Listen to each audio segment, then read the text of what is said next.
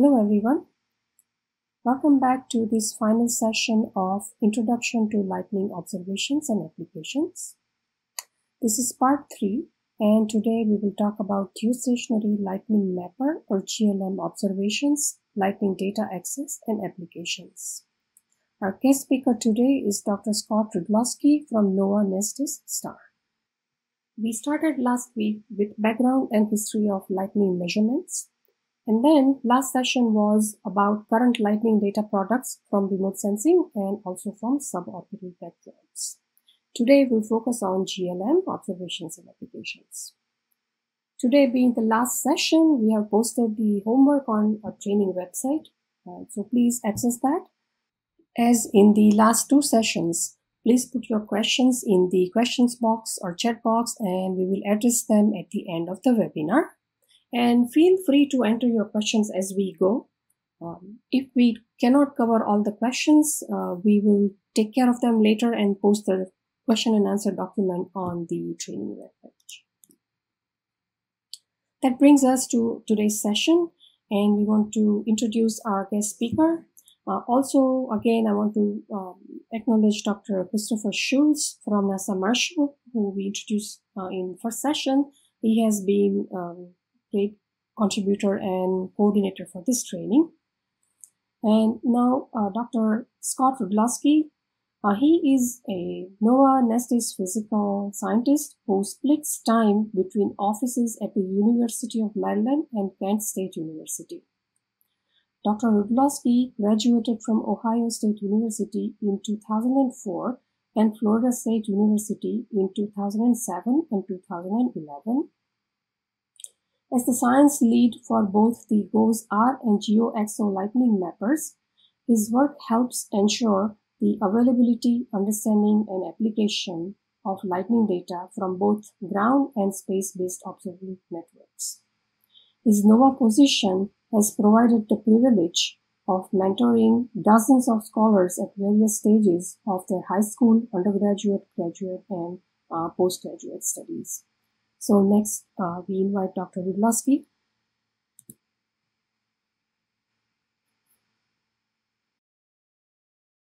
All right, well, thank you for the introduction. And as was mentioned before, I'll be describing Geostationary Lightning Mapper observations and applications.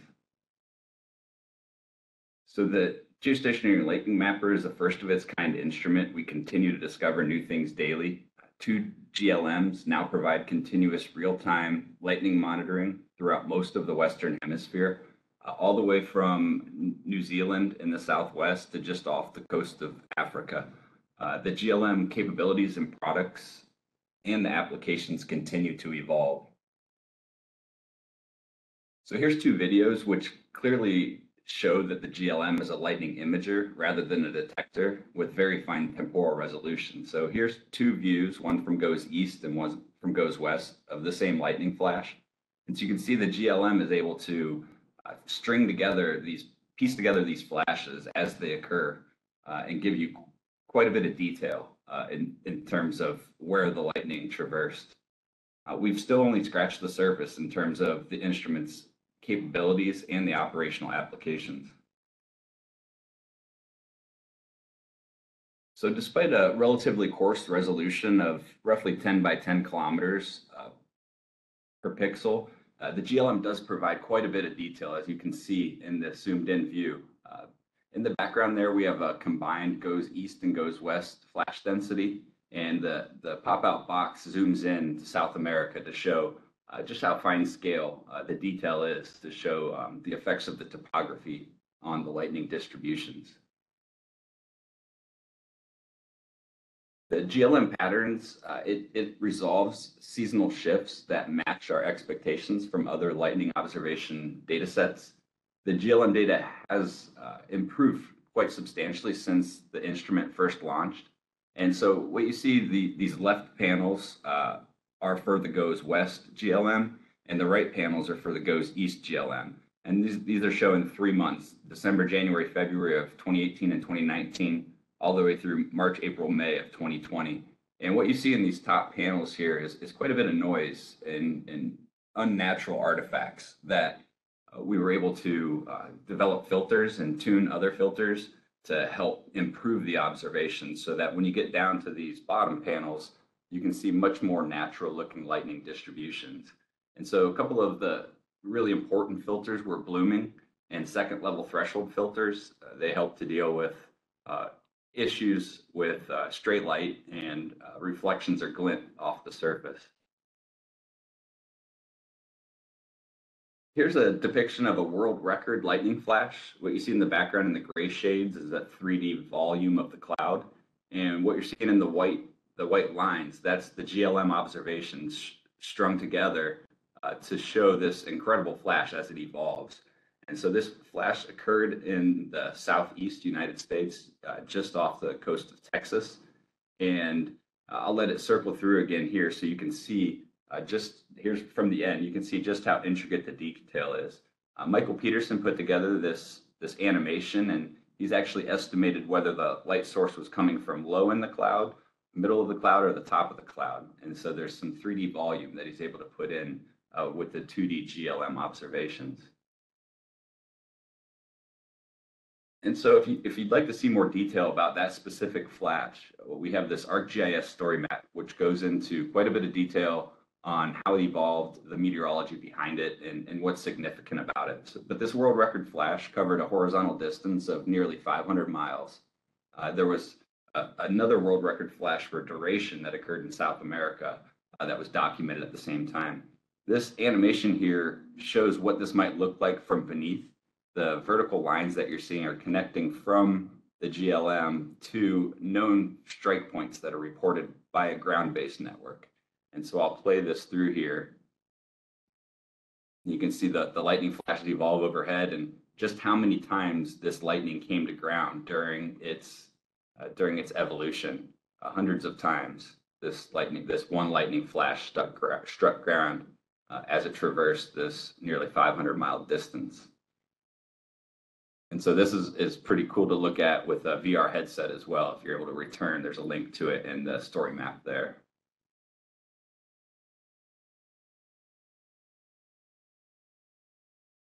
So the Geostationary Lightning Mapper is used quite a bit by National Weather Service forecasters. And what I've shown here, this is an animation of the flash extent density. It's the frequency of lightning. That's what's shaded. And then the yellow and red polygons are severe thunderstorm and tornado warnings as issued as drawn by National Weather Service forecasters.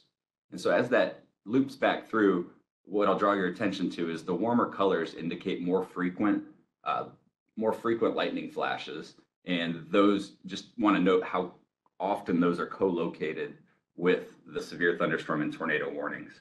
And so with the GLM observations, they're fundamentally different from the ground-based networks that forecasters were traditionally used to using. And so we developed a new suite of gridded products that are tailored for the Weather Service operations. This helps us to disseminate the spatial footprint of the lightning, and it also greatly reduces the file size. And so what you're seeing here are the GLM gridded products, and they're produced on a 2 by 2 kilometer fixed grid. As I showed on the previous slide, the most commonly used product is what's called the flash extent density, and that reports the number of flashes coincident with each grid cell during a specified time period. The updraft cores are often indicated by greater flash extent density values or warmer colors. This is important because the most frequent lightning is often co-located with the severe weather. And one thing to note also is that the rapid updates can be too rapid. What I'm showing here is what we call the 5-minute window product. And this accumulates 5 minutes of GLM observations, but it updates every minute. And if I click ahead here, you'll see this is the 1-minute depiction. And you can see that that could be really noisy and can be distracting. It can also be useful at times too. And so forecasters go back and forth between the two, but most commonly it's the window products that the forecasters are using. The second most commonly used product is what's called the minimum flash area. And as the name suggests, it just reports the size of the smallest flash that's coincident with each pixel during the specified time period. And the small flashes are most common in the new and intense convection along the leading line. You can see in this case, the yellows and greens are along the leading line, whereas the larger flashes are in the stratiform and amble region. So you can see the purple in the trailing stratiform region of this animation. And the third product that the Weather Service uses is what's called the total optical energy. And all that is an accumulation of all optical energy that's observed within each grid cell during the specified time period. And within the TOE, the bright regions indicate the most energetic convective cores. And also in the stratiform region where the lightning's closer to the cloud top, you can also get a visual depiction of where the lightning channels are traversing.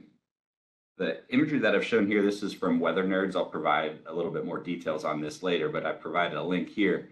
And what you see is that the total optical energy overlaid on some IR imagery during a tropical cyclone hurricane back in 2020.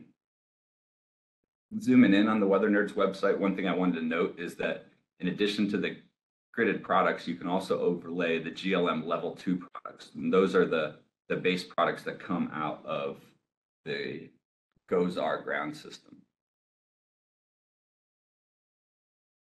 So the next thing I wanted to talk about was a National Weather Service application, and what they've used the GLM a lot for is detecting long flashes. And so I won't go into a lot of detail on this conceptual model, but this is showing a cross section of a thunderstorm moving to its right. Along here, you have the leading line, the leading updrafts, and you have the trailing stratiform region back here. And we're talking about lightning that's occurring back in this location. If I click forward, I can show this animation where you have a lightning flash start in the main convective line and then propagate backwards into this trailing stratiform region, and became quite elaborate, very extensive flash, likely came to ground dozens of times, if not more than 100, over a nearly 8-second duration, 7.86 seconds that this flash lasted. So really extensive flashes occurring in this trailing stratiform region. Again, you can see it stretched all the way from the Gulf Coast, completely across the state of Louisiana. And so applying this application to the conceptual model, how a forecaster might use this in operations, this base product that is displayed here is what's called a sandwich product. It combines the infrared and visible channels to provide a really nice depiction of thunderstorms as they evolve. The overlay radar, which forecasters use for just about everything when it comes to convective warnings. And then you can overlay the GLM. And so you can see this is where, in the southern part of the storm, is where the most obvious threat is, but there's quite a bit of lightning occurring up here to the north in this less obvious convective region. What I've shown here now is the pluses and minuses. These are from a ground network showing that the lightning was estimated to have come to ground in all of these different places during this, I think, 5-minute period of time. And the squares are cloud flashes as reported from the ground-based network. So you can see with the ground-based network, you could tell that there's some lightning at a distance, but you might not know that it's connected all the way back to this initial or main convection. And so then putting that into motion, you can see that this isn't just a one-off occurrence. As this very intense convective line moves to the southeast here, you get repeated flashes back up in the stratiform region.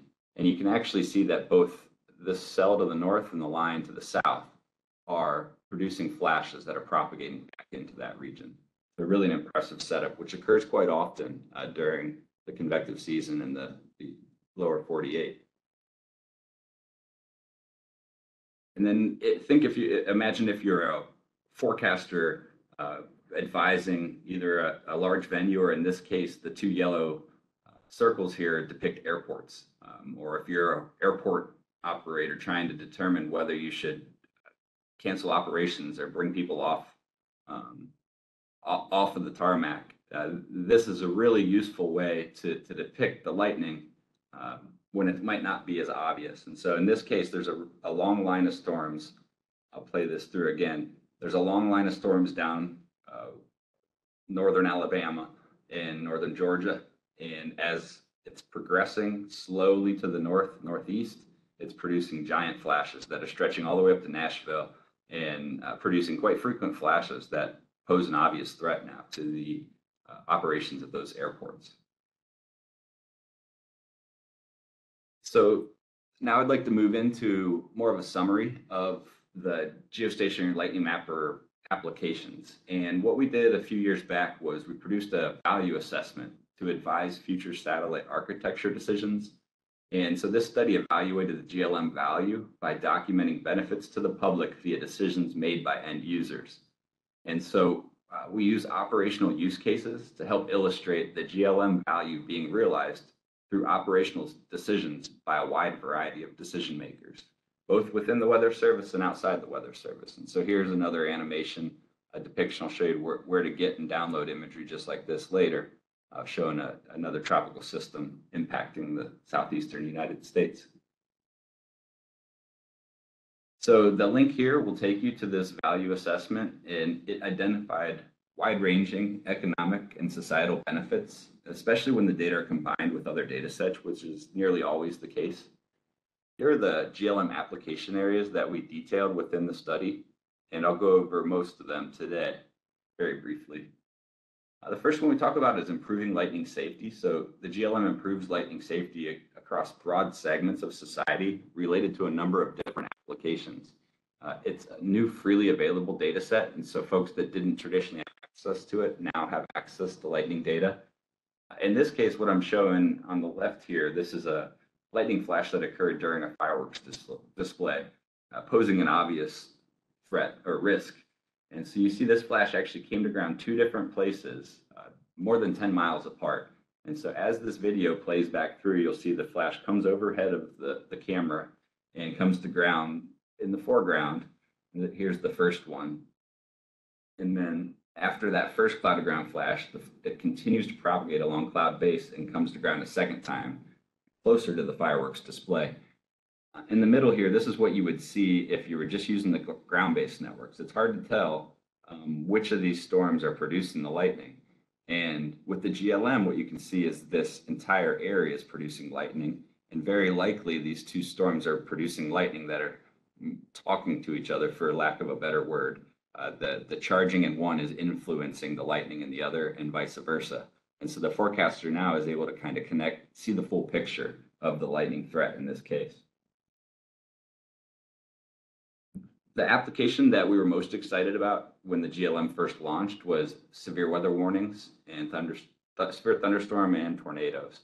And so we found that integrating the GLM into the severe weather warning process promotes earlier and easier warning decisions, a better assessment of the aerial coverage of the hazards, fewer false alarms, especially during radar outages and in regions with poor radar coverage.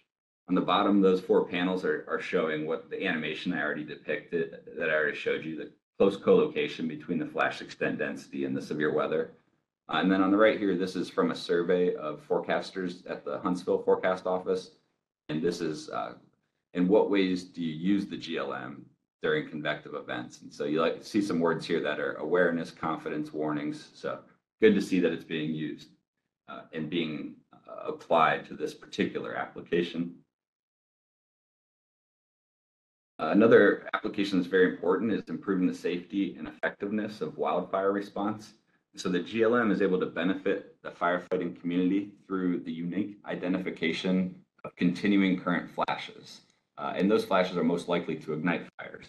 It also helps to better characterize pyrocumulonimbus clouds, and it helps with thunderstorm tracking in areas that lack robust radar coverage. What I've shown on the bottom here, this is a pyrocumulonimbus. It's a fire-generated thunderstorm. And so you can see the smoke in the infrared, and then you see the heat in the infrared, the cloud developing, and then you see the lightning occurring.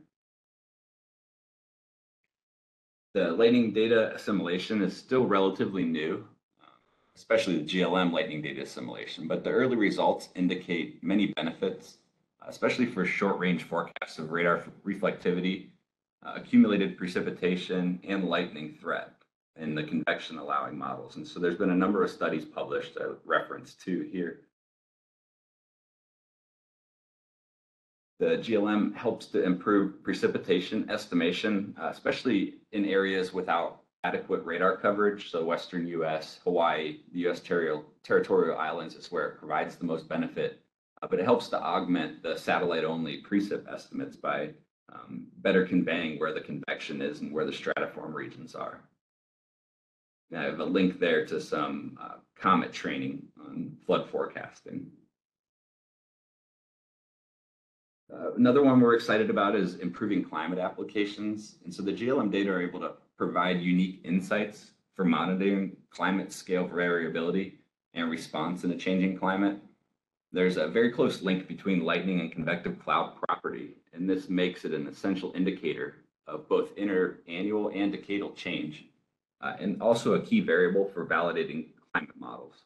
And so I've shown a couple of images that you've seen before here to illustrate that we have now this continuous coverage over a very broad area, and have had so for over 5 years now. And so the climatology is building, and we're able to start making some more clear insights into how the climate is evolving through these observations.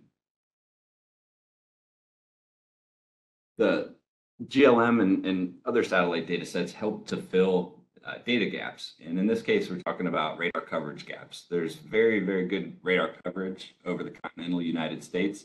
But even with that, there's a lot of regions where the coverage isn't perfect and needs to be augmented by other data sets. And so the broad spatial and rapid temporal updates complement the radar data, both when the radars are working and when they're not. And so I've shown some images on the bottom here of radars that have been damaged by severe weather. And obviously, when this is the case, other data sets are needed to help fill that radar coverage gap until they can be brought online.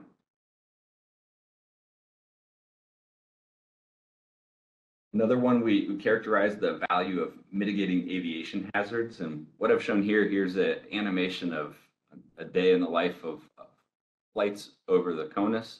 And you can see in a lot of cases, the aircraft avoid. This is the GLM flash extent density with the tornado and severe thunderstorm warnings drawn on here. But the forecasters use the radar data and the lightning data to help guide these planes, and the pilots themselves use these data to help make better decisions on routing when thunderstorms are threatening. And so when we talk about the aviation hazards, it's important to note two different applications. There's both the airport operations and then the flights when they're en route. And so in terms of airport operations, it gives the decision makers more confidence when they're suspending or continuing ramp operations. So that helps to enhance safety and improve efficiency and provides cost savings. And then as I was showing here, when the flights are en route, there's a number of decision makers that are using this information to help keep those planes safe. Another one I would like to note is improving tropical cyclone diagnosis and warning. So the GLM is able to clearly convey convector patterns below cloud top in tropical cyclones.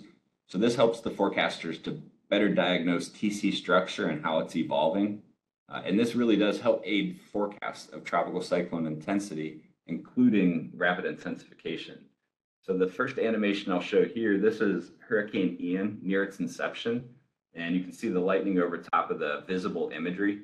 And what forecasters are looking for here is they're really trying to identify as accurately as possible where is the center of circulation, because the better they get that diagnosed, the better the models are going to be at forecasting this hurricane or the eventual hurricane. And so this is the GLM and other data sets combined to help the forecasters pinpoint that center of circulation. And then later on, here's a depiction of Hurricane Ian less than a week later as it's making landfall as a devastating hurricane in southwest Florida. And what you can see is a tremendous eye here with lightning nearly encircling the entire eye, indicating a very intense storm making landfall. And so that both the intensity and the spatial scale of this storm is really remarkable. And the lightning helps to round out the picture and put everything in perspective. So to summarize that GLM value assessment, only 4 years since becoming reality, the GLM is shown to be establishing a legacy of applications likely to become ubiquitous across a wide range of meteorological domains. It's important that the GLM now provides a national and international baseline of freely available lightning data, and it establishes a baseline for widespread government and industry implementation. The GLM also moves things forward as I mentioned earlier, from the traditional point sources of lightning information to more of a rapidly updating 2D map that portrays the full spatial extent of the lightning activity. As I showed in the previous few slides, many operational users have eagerly embraced this new source of lightning information and have already incorporated it into their workflow. We expect the value to quickly multiply as these realized benefits spread to other decision makers. And despite this widespread use of lightning data, the GLM still remains in its infancy and much of its value has yet to be fully realized. So lots of work continues to be done. A couple of applications I didn't mention in the value assessment that I wanted to note here. The GLM has found very eager users in scientists that detect and characterize bolides or bright meteors that are burning up in the atmosphere. The GLM not only detects these bolides, but it provides light curves. And by that, I mean, it provides a time intensity recording of the bolide impact and disintegration. And so in the bottom right here, I'm showing the intensity of this meteor as it burned up. And in this case, it was in the center US. So it's one of these yellow ones here. And in that case, they can use both the goes east and goes west GLM and get a very detailed trajectory of how this entered the atmosphere and how it burned up in the atmosphere. And the scientists like that because they can backtrack and do a back trajectory and determine where the rock came from, and it helps them to validate their models in terms of did that rock from this part of space burn up the way we thought it would, and they can scale that up to better prepare for potential impacts from much larger meteors. And so another application that's kind of closer, more public facing, more obvious is for the National Weather Service. We've seen at least a dozen or more cases of meteors creating very loud noises that startle the public, and the Weather Service is one of the first places that folks call to try to get answers. And so here's a couple of posts. Here's one post from Pittsburgh. There's been several others, like I mentioned. But what they said is they are able to go look at the GLM and confirm that, yes, that loud noise you heard was from a meteor. And on this day, it was near Christmas, or no, it was New Year's Day. And it happened to be cloudy. And so nobody saw it. They just heard the loud noise. And so in this case, it was very useful to help calm the public's nerves. Another one is monitoring for volcanic eruptions. This is one of the most impactful volcanic eruptions, definitely during our lifetime. But what you see here, I'll let it circle back through, but towards the end, you can see more lightning. But just as the volcano erupts, you see a bunch of GLM lightning and then none, except for where the shock wave interacts with these clouds and helps to enhance their updrafts and perhaps creates thunderstorms where they wouldn't have occurred otherwise. And this actually happened across the world. And so again, lightning right at the beginning, and then as the ash cloud moves away, more lightning. And what I want to note is that there was lightning occurring that whole time. And so what I've shown here, this is from the Woolen network, which does see the radio waves, not the optical light. And so it's not as affected by the ash cloud. And it confirmed that there was continuous lightning occurring, and actually some very fascinating types of lightning, concentric rings as it propagated out.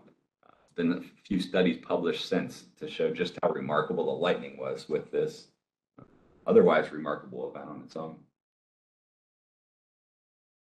So now I just want to spend a few minutes here describing how to access some GLM imagery. And so what you'll see here is a visual depiction of going to the GOES image viewer. So you see the link up there to the top left.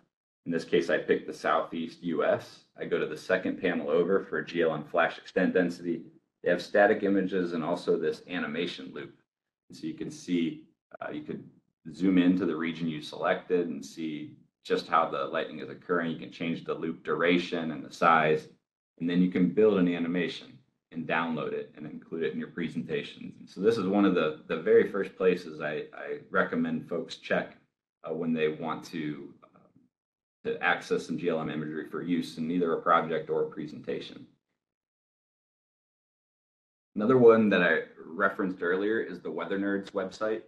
And this one provides, it's tropical themed, but it works in the mid latitudes as well.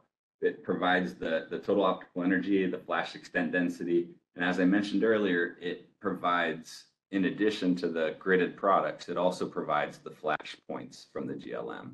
And in this case, you can see that display might be preferable because the gridded product kind of covers up the very important details within this hurricane eye wall, and the lightning points are much clearer. It provides a lot of other overlays too that may not be available on other data sets or websites. Another one that's really helpful, I think a lot of folks already use this in the U.S. for their weather information, so it was nice that they were able to add the GLM to that. The College of DuPage meteorology webpage. For those not familiar, for those that are, there's a lot of options over here. The number of frames, which bands do you want to put on the background, which sector do you want to view? But to get the GLM, it's not in this main selection here. You go to product overlays and you select GOES derived from the bottom here. And then they have the GLM flash extent density and the GLM flash points that you could select, and then it'll overlay it with your whatever other background imagery you'd like. For instance, the sandwich products available here and all the different individual channels. This archive, it might not be completely up to date, but it goes back a while. And what it provides, if you go to the Dropbox flash skeletons, there's a daily most interesting lightning flash that Michael Peterson documented. And he provides, in this case, this is a 9-second flash that he shows the evolution of it. And so there's one a day going back several years. So lots of different cases that you could go just to get a better feel for how these lightning flashes evolve. And then there's some composite imagery too, like I've shown here, if you want to look at like a whole month at a time or a whole year at a time for different periods of time or different regions.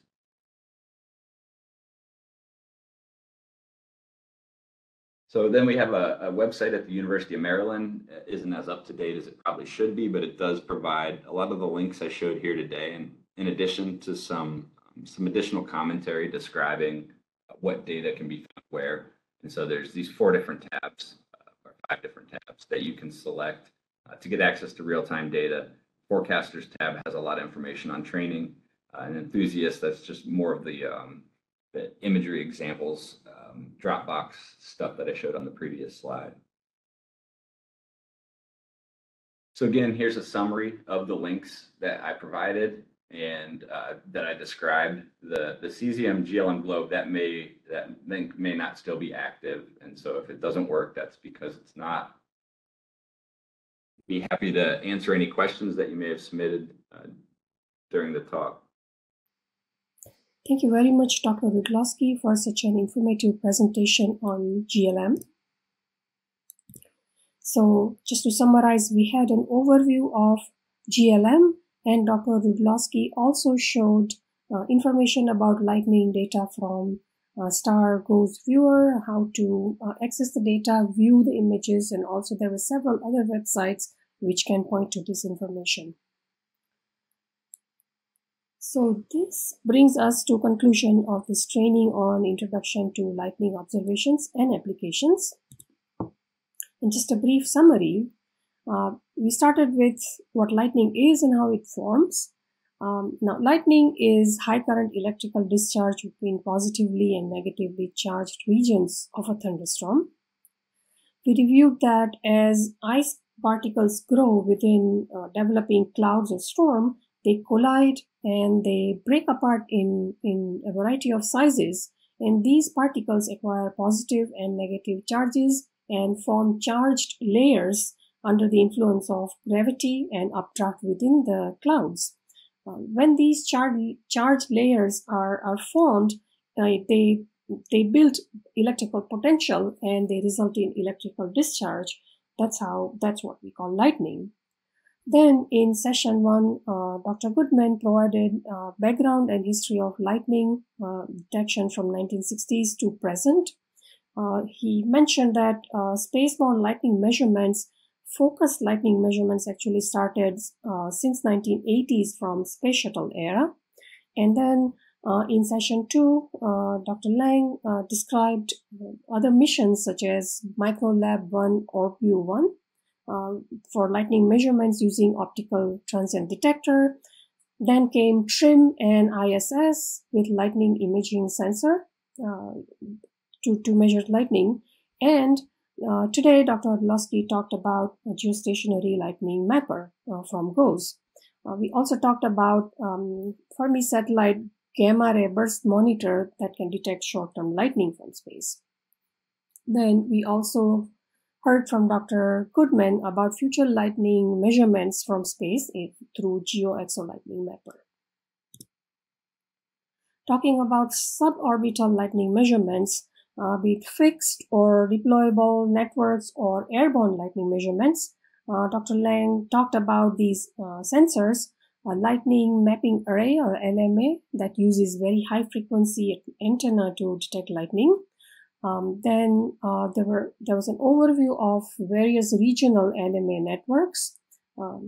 Also, lightning instrument package, they measure electrical field change, and there were several airborne lightning data sets. Of course, short-term flights were arranged, which included lightning instrument package or LIP, Fly's Eye GLM simulator, FACS, and electrical field change meter EFCM. Then we also saw Global Hydrometeorological Research Center or GHRC site, how all the lightning data can be accessed. There are tools to visualize. There is a visualization dashboard for lightning in GHRC also. And today we saw how GLM data can be viewed and accessed.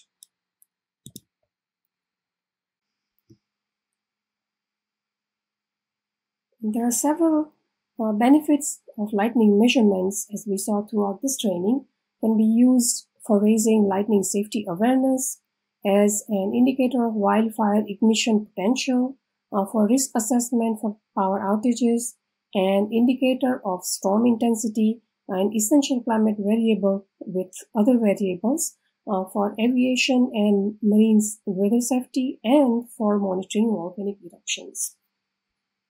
As you can see in this figure from ISS list, TRIM and ISS provided long-term global picture of lightning flash rates, and it showed us how there's spatial pattern, and in global tropical landmass, there's so many high intensity of flash rates than over oceans or other regions.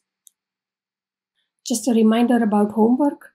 It's posted today on training webpage, and answers must be submitted via Google Forms by 17th of April. People who attended all 3 live webinars and complete the homework assignments by the deadline will receive a certificate via email approximately 2 months after completion of the course. We want to acknowledge all our speakers and thank them very much for their excellent presentations and information.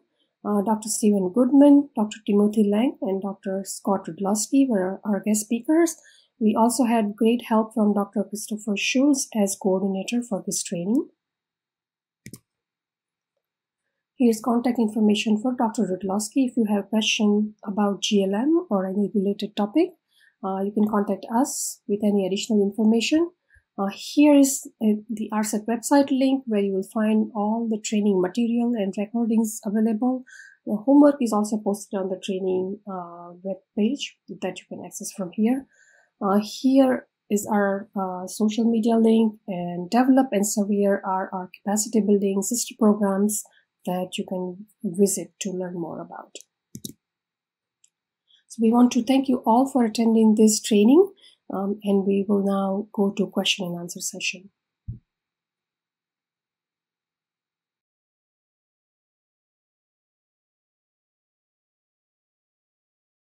Thank you.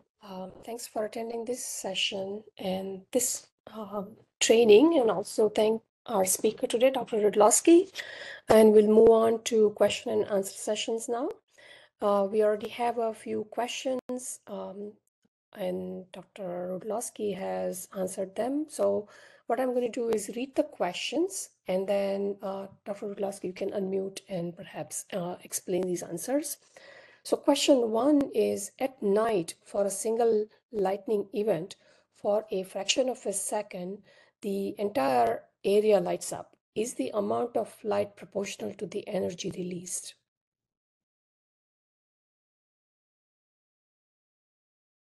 And thank you for attending today, and thanks for these questions. Mentioned here that there's a lot of other factors that contribute to how bright the lightning appears from where you're standing or where the observer is.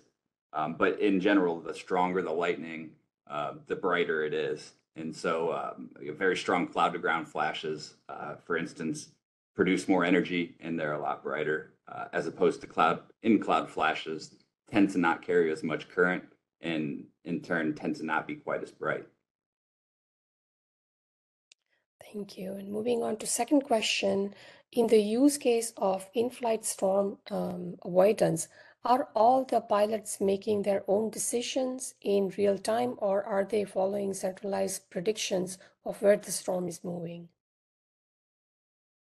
I speak to this kind of just from secondhand knowledge, not being in this business, but or being a pilot myself or a forecaster that deals with aviation forecasting. But from what I understand, the decision always lies with the pilots, and they do what they need to do to stay safe.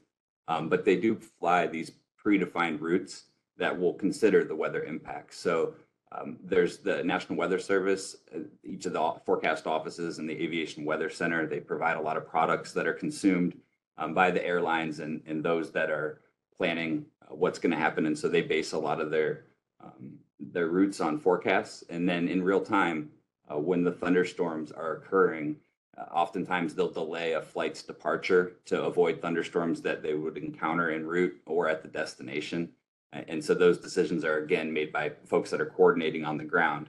But once the pilot's in the air, jets of a certain size have a radar on the front of it, and so they can use that to help avoid thunderstorms. That does unfortunately have a fairly short range at the speeds that these pilots fly. And so that's where these other data sets come in handy. It allows the pilots to see further ahead and to divert the flight earlier when it's more convenient than waiting till you get closer to the threat and then urgently needing to reroute. Great. Question 3 is, you stated that the GLM is an imager, not a detector. What work has been done on writing detectors that work on sequences of GLM images? Yeah, I wasn't sure on the specifics here, so I mentioned that there is quite a bit of work being done on two different fronts. So the GLM data that comes out of the ground system is what we call the level 2 GLM data, and that consists of events, groups, and flashes. The events are the most raw observation. That's a single pixel being illuminated for a 2 millisecond period of time. The groups are then collections of events, so during the same 2 millisecond, that are coincident to one another. And so then time and space are brought into flashes, and there's time and space criteria that combine the groups into flashes. And so when you talk about sequencing, that's one of the ways they look at this point level data. How are the events being merged into groups, being merged into flashes? And I think there's a lot of room for more work on that too, especially for researchers that focus on grouping algorithms and how do you group these rapid sequences of event? I mean, lightning is a natural example, and it occurs all the time. And so we've dabbled in that a little bit, but there's probably some really like with DB scan and those types of clustering applications, there could be some really cool stuff that could be done. And then the other one is the optical imagery itself, and that's the gridded products, or kind of accumulating the optical brightness on a pixel by pixel basis, but over the whole scene, as opposed to the flash by flash level. So I wasn't sure which this was asking, but I figured I'd describe both of those. Yes, thank you. Question 4. I have a 400 kilometer square study area that has been running for the last 4 years. How do I best find all GLM data with high flash density over the area? I'm trying to find the dates on which there are lightning over the study area. Yes, that's another great question. And the level 2 data that I mentioned, it's what's most easily, well, it's what's formally archived on what's called NOAA class. But it's in 20-second files, and it's kind of hard to work with, the file formatting. And so part of the idea with these gridded products is that it would make it easier for users to manipulate and look through large quantities of the data. The level 2 files are also much larger than these gridded products. And so I put a link here. We're still backfilling this archive of the gridded products, but it's available through if you follow this link at the GFC, or Goddard Space Flight Center has a DAC, or a data center. And so these data are available through the cloud. And that's what I'd suggest, is that you access those data and query them for your location, and then just look at the various stats. What was the greatest flash density during that day, and what hours during the day was there lightning, whatever you might be interested in. Great, thank you. The last question, is there any proven connection between lightning and specific rocks like granite?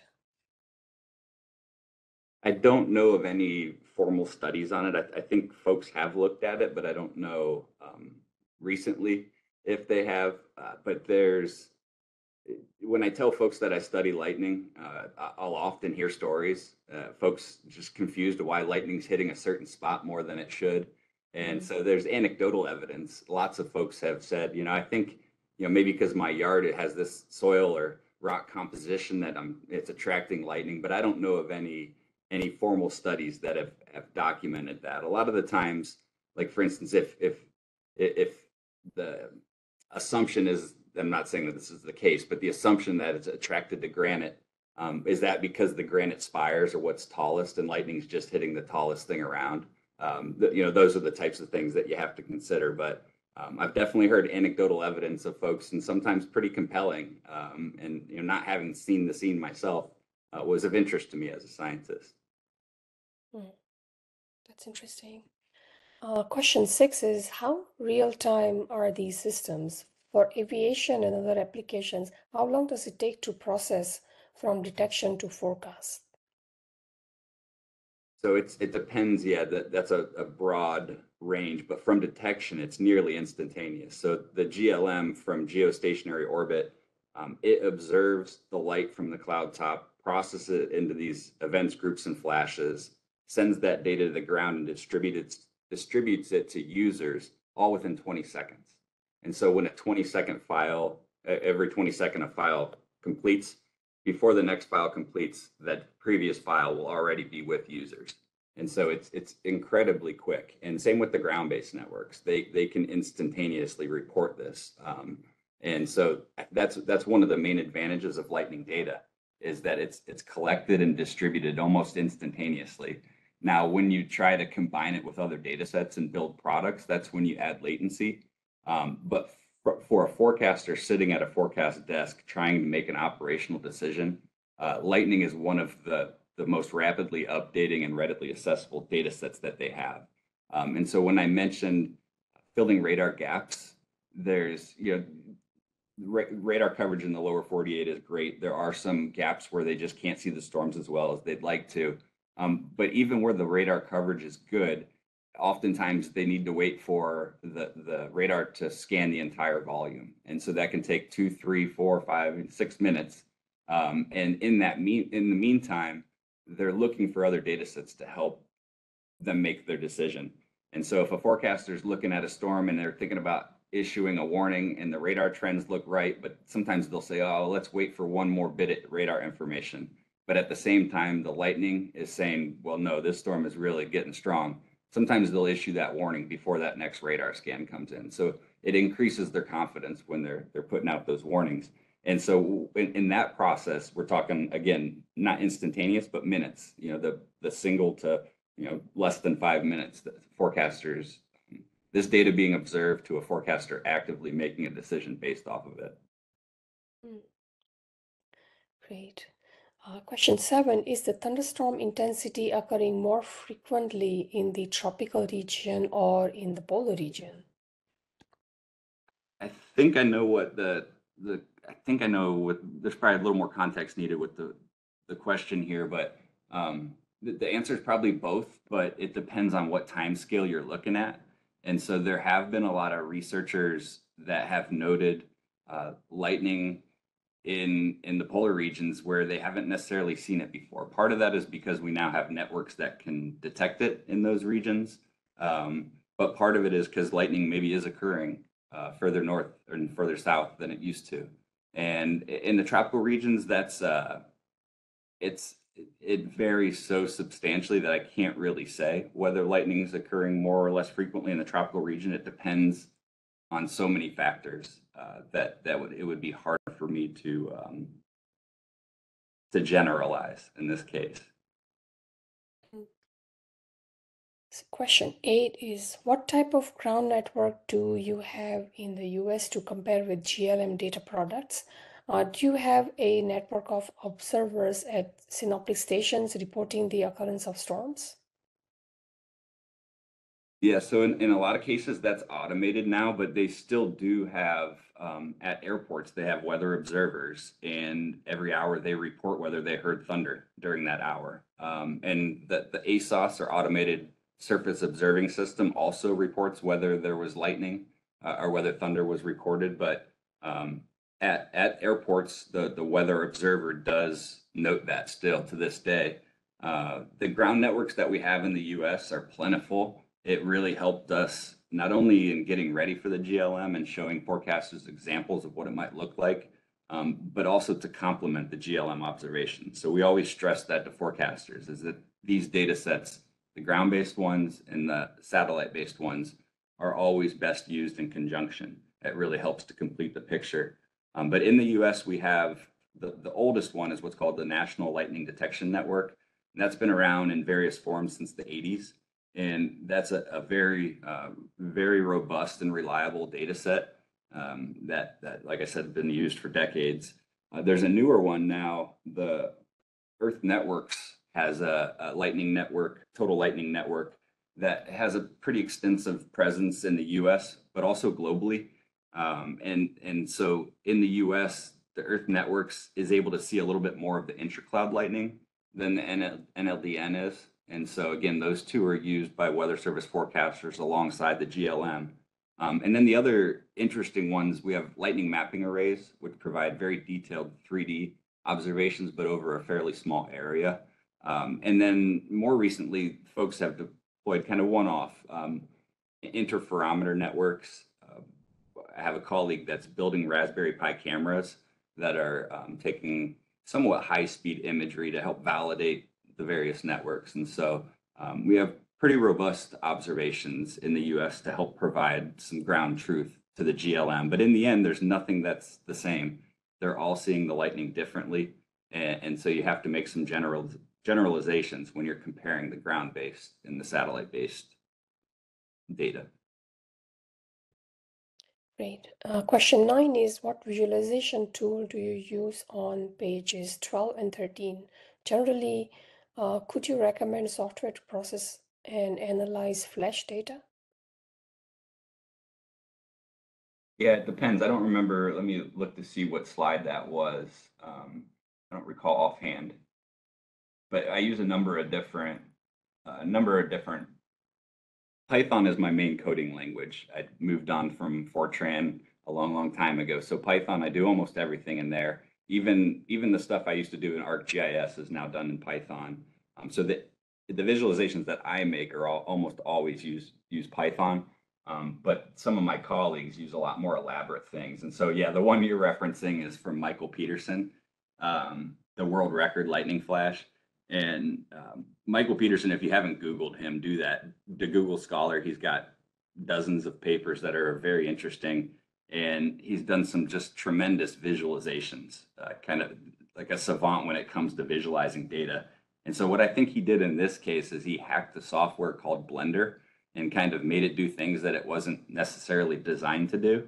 And so folks that are familiar with it, that have seen it, were just kind of flabbergasted by what he had done. And so I think both of those are from the Blender software package. And I don't know much about that at all. But Michael Peterson would be somebody to reach out to if you're interested in how he's made use of that tool. It's fantastic. Question 10 is, how do you deal with the sparsing of the data from GLM electric drift movement?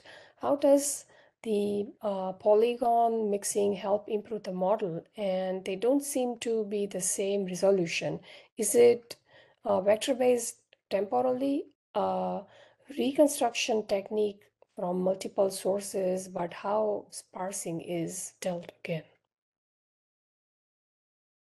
I don't know how to answer that question, so hopefully I'm not completely off base with my response, but I think this is referencing how the GLM grid is non-uniform. And so as for instance, at Nadir, directly under the satellite, our pixel resolution is roughly 8 by 8 kilometers. But once you get out to the edges of the field of view, it's closer to 13 or 14 kilometers on a side, each of the pixels. And in between, it varies. And it's almost hard to predict how it varies unless you know, because we built into the GLM what's called a variable pitch array. And so that the variable pitch array was designed to help diminish the increase in size. They wanted to keep the smaller pixels as long as they could before you get to the larger pixels. And so if you look at the actual GLM pixel map, it does have some really funny shapes. And in the gridded products, if you look at the gridded products, especially at higher latitudes, they'll look funny. The same flash will look different shape from the goes west versus the goes east because the pixels are larger there and they're oddly shaped at times. Like a trapezoid, not like a diamond or a circle or anything, but it's just not a square or a rectangle. Thank you. The next question is, how often is the software running on the GLM satellite updated with new algorithms? So early on, it was updated quite frequently. When we first turned it on, again, it was the first of its kind sensor. There was a lot of stuff that we couldn't predict while it was on the ground. And so in the early years, say the first 2 to 3 years, it was updated. The software was updated every 6 or so months to update various filters and to change some settings. But now they've settled into more of a cadence of maybe once a year that kind of there's big updates. There's little like lookup tables that are uploaded more frequently, but nothing substantial. And you also have to think there's updates to the actual software on the satellite, and there's updates to the ground system that's producing the products. And so those two things both occur, but much less frequently now than earlier on in the satellite's lifetime. Great, thank you.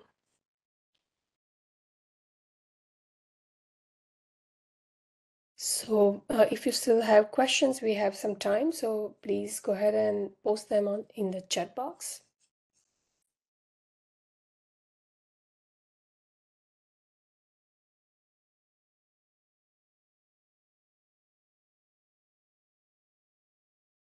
Those are good questions. Helps to round it out. I'm glad to see the interest.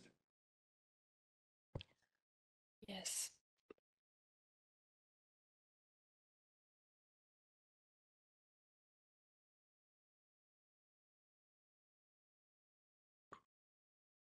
So while you're posting your questions, I just have something to remind you that there will be end of training survey that will be sent to you by email. We always have a survey at the end of the training to get your feedback. So we request you to take a few moments to finish the survey because that helps us in improving our future trainings. Also, we want to know what other topics you're interested in. So please have a look at the survey and please take a few moments to complete the surveys to get so we get good feedback on the training. There's one more question. Is a long strike the same as long continuing current strike?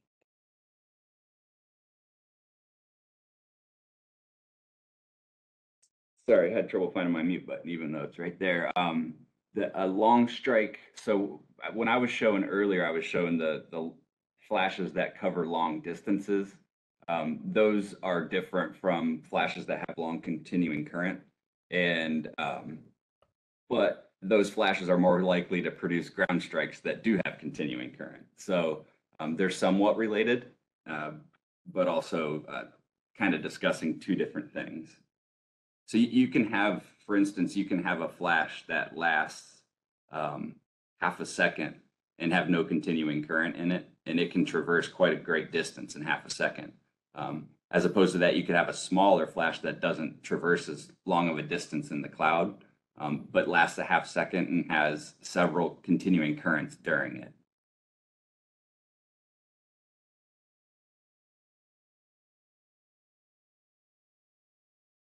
Question 13. Is there any way to predict the intensity of cloud to ground given an observed cloud to cloud behavior currently being observed from the ground? Yeah, that's a great point. So that's one of the advantages to having intracloud observations is that the first few flashes in a storm are almost always intracloud. And so if you're only observing the cloud to ground flash, that storm could already be producing lightning and you didn't know about it. And so having access to data that observes the intracloud portion will oftentimes give you several minutes lead time, up to 30 minutes. Sometimes these storms will produce just small, infrequent cloud flashes for some period of time before they produce a cloud to ground flash. So yeah, it's really important if a forecaster sees an increase in intracloud lightning, that they anticipate that it's likely going to begin producing cloud to ground lightning as well.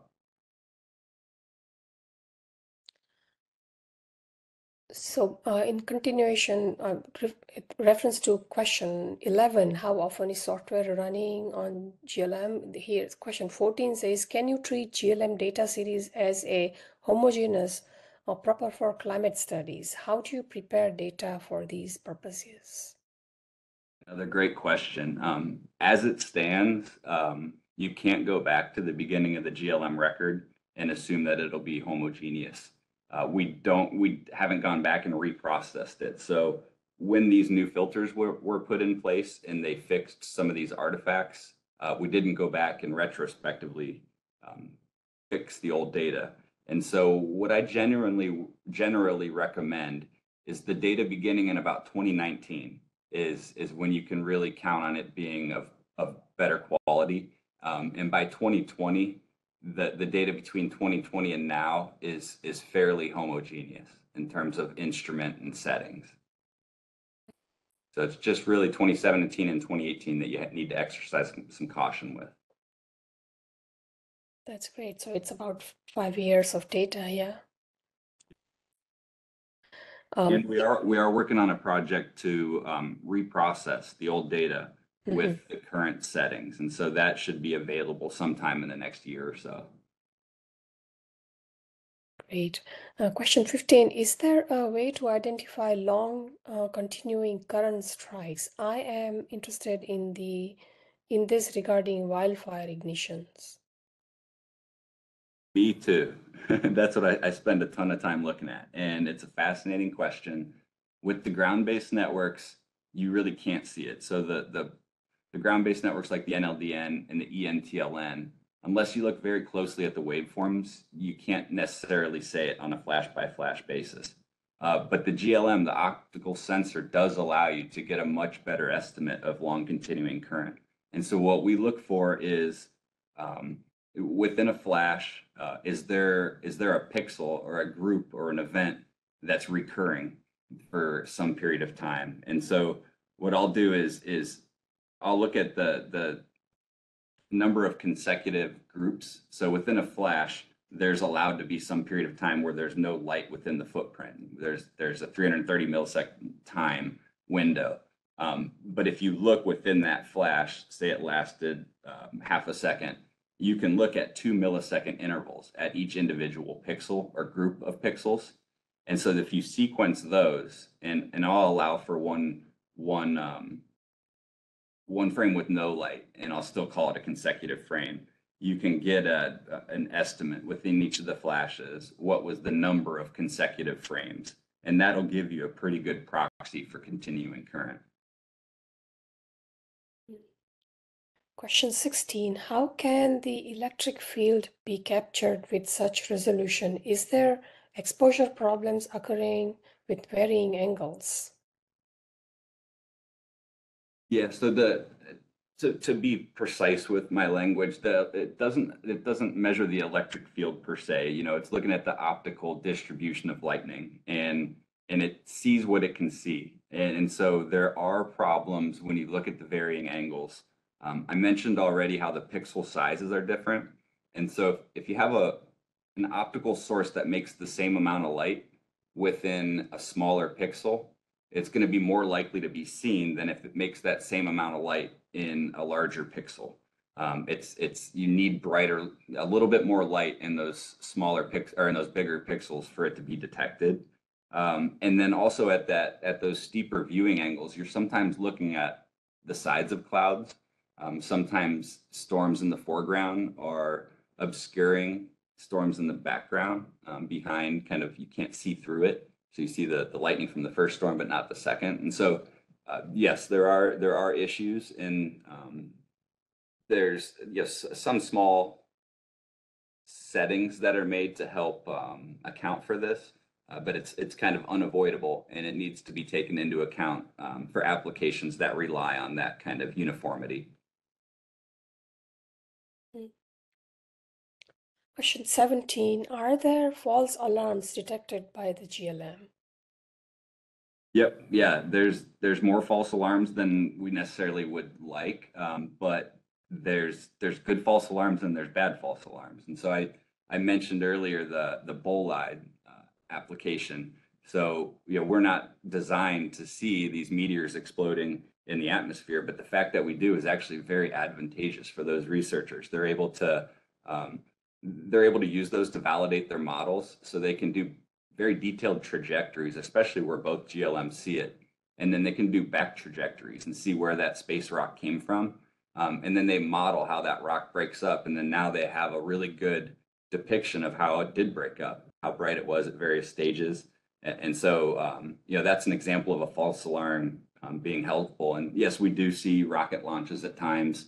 There was a SpaceX rocket that exploded a couple years back off the coast of Texas, and we saw a number of signals from that rocket explosion. Rocket launches by themselves, not quite as likely to see, but that SpaceX one made such a bright, and it doesn't just have to be bright, it has to be bright and rapidly changing. And so usually you need more than just a rocket launch to trigger a false alarm. But other sources of false alarm are sun glint, and we have filters that help to deal with sun glint off of either a calm body of water or even solar arrays. Those cause issues. And then there's artifacts with the instrument. We have pixels that can become hot pixels and become overly sensitive. We only have a couple of those between the two instruments. But yeah, there's lots of different sources of false alarms, and we do our best to filter them out. The real trade-off is we want to detect as much as we can with as few false alarms. And so that's the real trade-off, that we'll always have to pick one or the other. Great. Yes, thank you.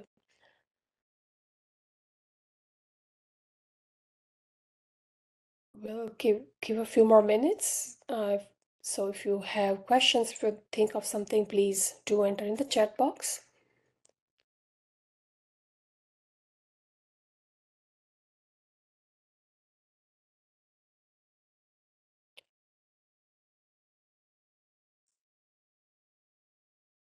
There was one question about homework points. So for now, each question or each Google form answer that you provide, it's 1 point.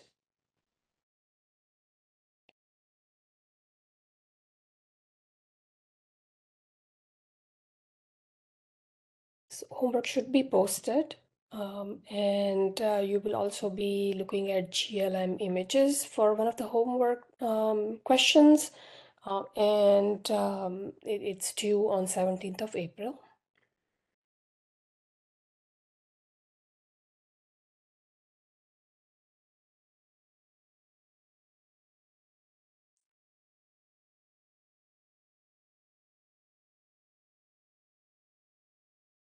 Again, we want to thank Dr. Rudlosky for his time and the information that he provided today. I also want to thank the ARSET team for coordinating and helping in setting up this webinar series. Selvin Hudson-Odoi, Natasha Johnson-Griffin, Jonathan O'Brien, Sarah Carshell, Brock Blevins, and Sean McCartney, all of them have helped with this webinar series, in addition to all our guest speakers and Dr. Chris Schultz, who helped in coordinating all these webinars. So thank you all.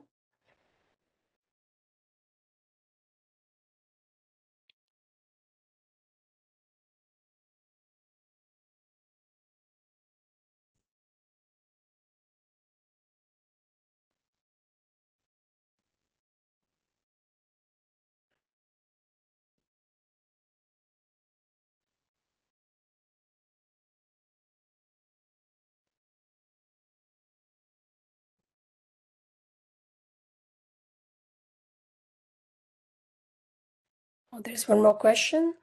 Do the lenses have obturation control or occurring lightning, or is it treated in software? Both.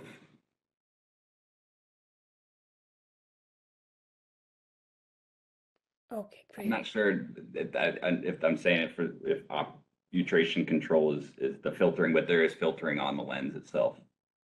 And then there's also in the software, they deal with artifacts as well.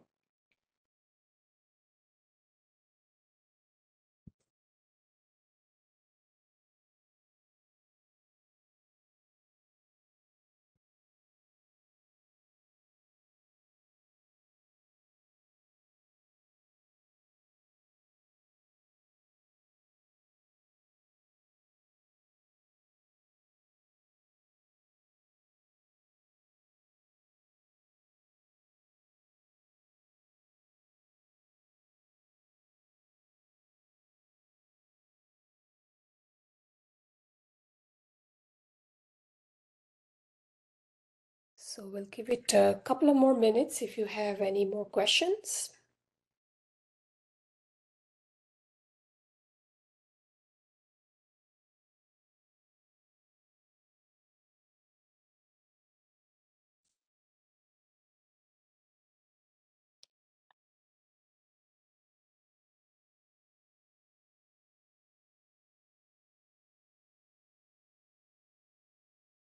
And once again, thank you all for attending this webinar series.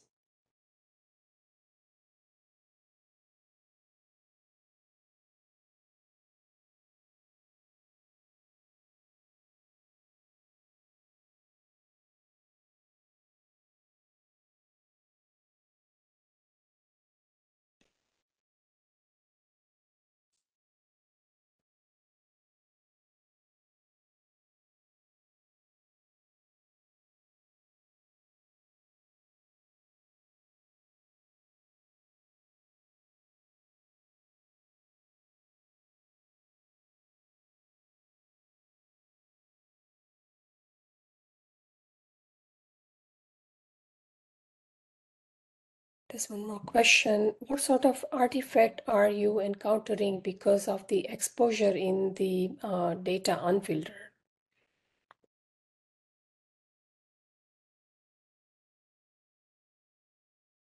Lots of different artifacts, probably too many to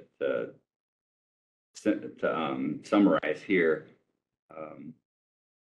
In the unfiltered data, yeah, I mean, there's lots of filtering because of it. I'm not sure how to answer that one directly. Yeah, so I mean, later on, if there's any document or any reference we can refer to, we'll provide that, or you can share with us so that people can read it if they want to. What kind of artifacts there can be. Next question is how do aviation specific weather apps assist pilots and aviation professionals in navigating thunderstorm hazards, avoiding turbulence, and making informed decision about flight routes and schedules? Yeah, my impression is that the aviation-specific weather apps are super helpful to pilots in the cockpit, and they provide a great way to directly, now that most of these big planes have Wi-Fi, it's a way to directly provide real-time updates on weather conditions to the pilots. And so I think when developers are working to incorporate new observations into aviation applications, they're working with these weather apps because that's, they want to meet the pilots where they are. And so I think that's a very important avenue for collaboration and product development between researchers and pilots and the forecasters. The next question is, can the GLM image electric structures above the clouds like sprites and elves?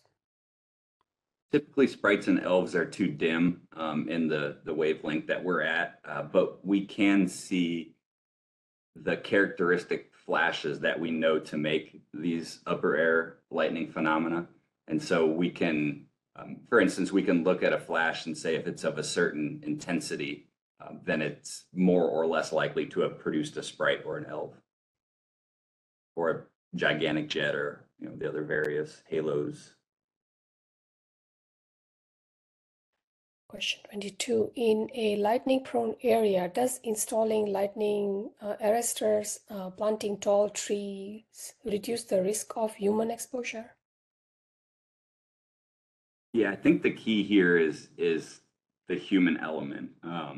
In places where lightning-safe structures do exist, the most effective means of keeping people safe is making them aware of the threat, both before it's presenting itself and especially during the threat time period. But in places where there aren't lightning-safe structures, it's very important to install lightning arresters.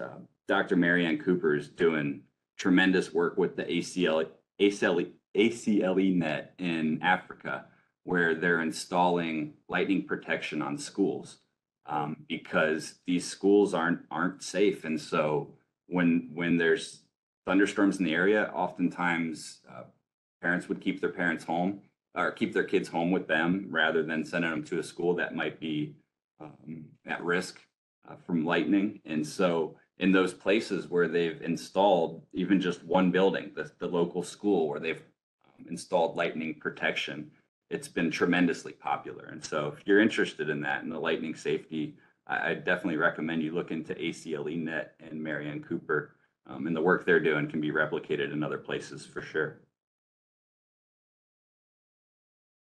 Great.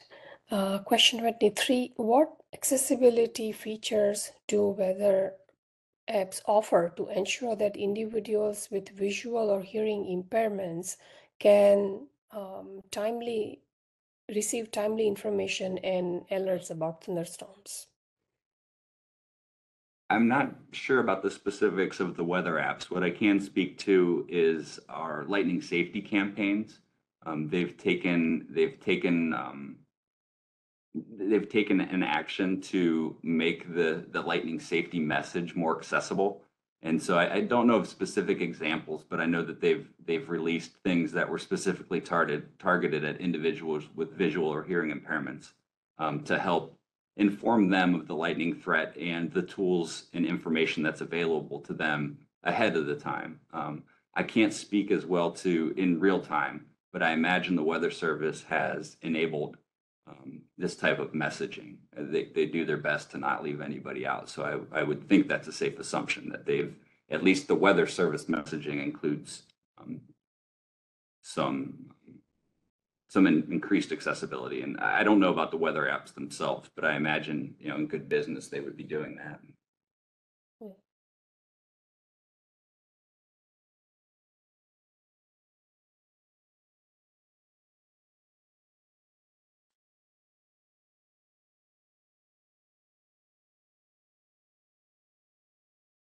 I think these are some of the great questions, and thank you so much for answering them, Dr. Rudlosky. We will be posting this question and answer document on our website as well, on the training page.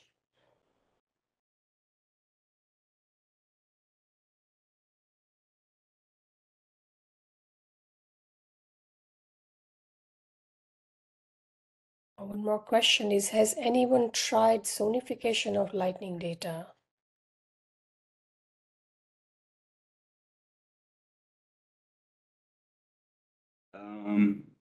I'm not sure.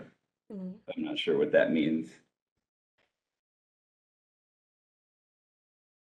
Maybe if they're talking about dealing with the audio rather than the radio metric or the Or could be sound they're talking about? Yeah, I have seen some recent studies that have looked at how the sound from lightning propagates and how that differs in urban and rural settings. And I think that's an area that may be ripe for research. It could be that there's already existing networks of microphones that have been picking it up. That would be very ripe data sets to study for a specific purpose. I'm not sure what that purpose is right now, but I'm sure there's a number of them.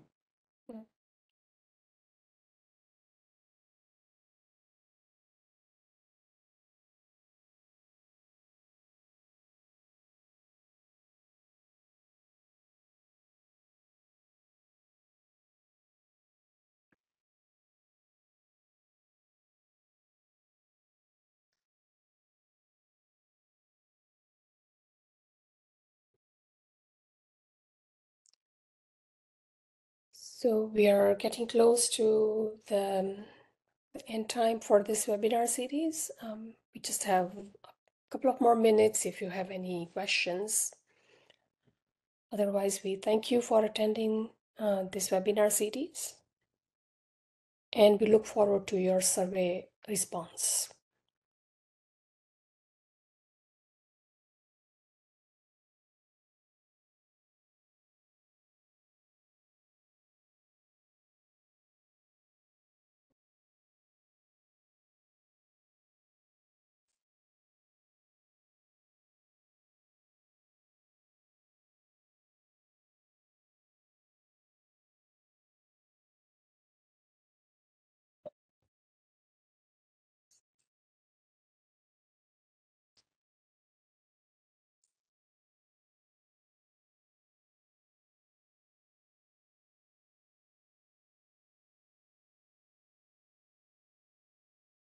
So if we still have a couple of more minutes left, if there are any questions, you can put them in the chat box.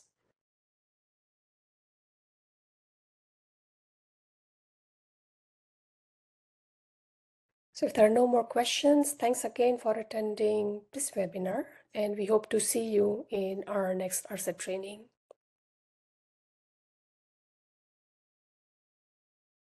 We have one more question. What is the wavelength used with GLM? Is it reacting with oxygen in the atmosphere? The GLM's at 777.4 nanometers.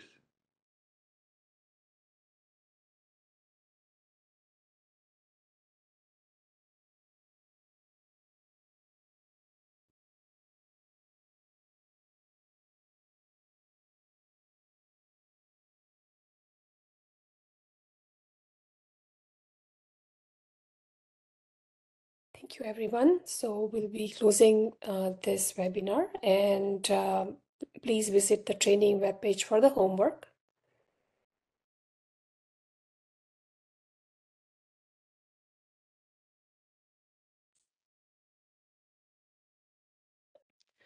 Yeah, so how frequently we can have GLM images for a particular area? I think it's been mentioned. Continuously observing within its field of view. So the data comes down every 20 seconds. The gridded products are produced every minute.